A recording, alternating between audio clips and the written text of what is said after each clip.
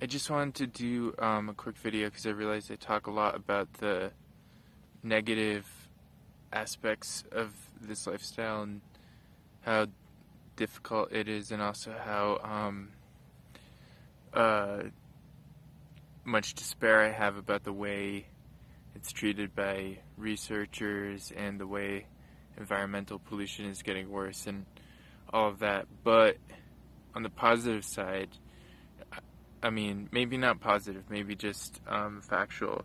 Just want to talk about how it works. Like, for example, we've had a terrible winter, stayed in tons of bad buildings, and not been clear at all. And that most of the time I'm very not functional because of that.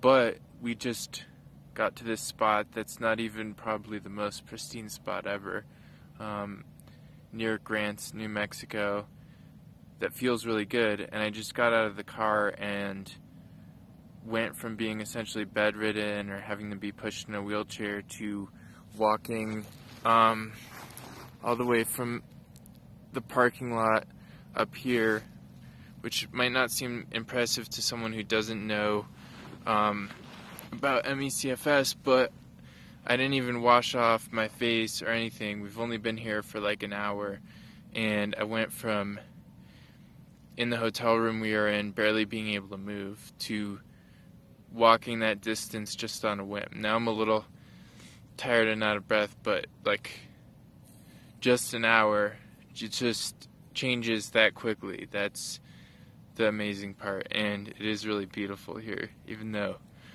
everything is really difficult.